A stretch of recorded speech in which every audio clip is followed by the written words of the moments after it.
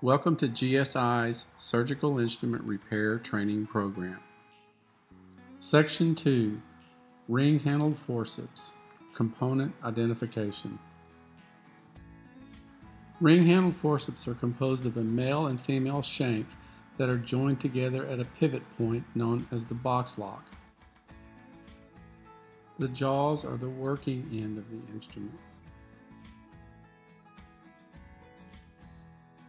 The box lock joins the male and female shanks together and is connected at a pivot point with the pin.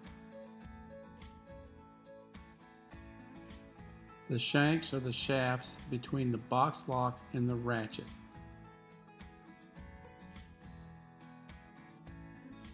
The ratchets lock together and hold the jaws closed at different positions. Note that not all ring-handled forceps have ratchets. The ring handles are used to operate the instrument. Ring handles consist of male and female shank units, jaws, box lock, shanks, ratchets, and ring handles.